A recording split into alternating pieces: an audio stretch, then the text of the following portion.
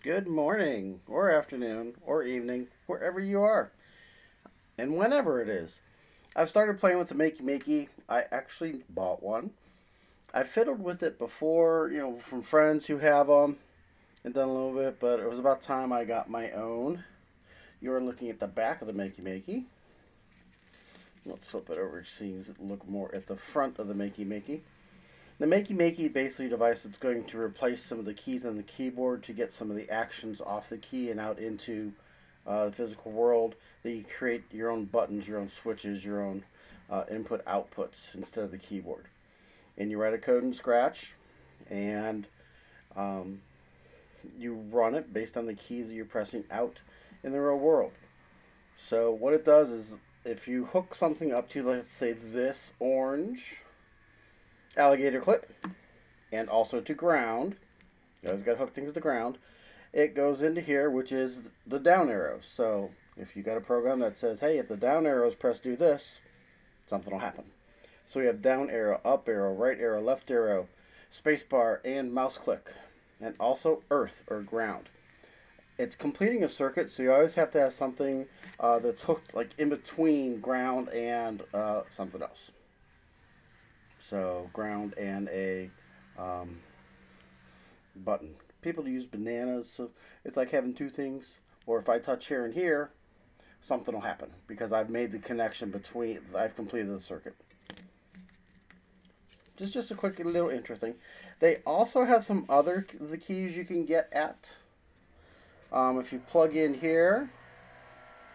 Oh my gosh, my neighbor just turned on some big power tools, right? That'd be the weed eater. No, that's the blower. You can replace the keyboard of W, A, S, D, F, G. And also here are the inputs that I've got to, input outputs I got to figure more out about. This is plugging the USB computer. So what I said is just a little code here that's going to play music and light up an LED. So I found out that if I plug into key out and send that to the positive side of the LED, and then plug the negative side of the LED into ground, again completing a circuit, it will light up a light. Now it's not going to send any signal till I tell it to, which is basically a key press. You can see the LEDs lighting up now. Now some of the keys actually have in the code to do something else, but they are also lighting up the light. One thing you're going to want to buy when you get a MakeyMakey is more alligator clips, and also a pin to alligator clip connector. Like I had to use a jumper wire here and an alligator clip to connect. You can buy them that are pinned to alligator clips straight off.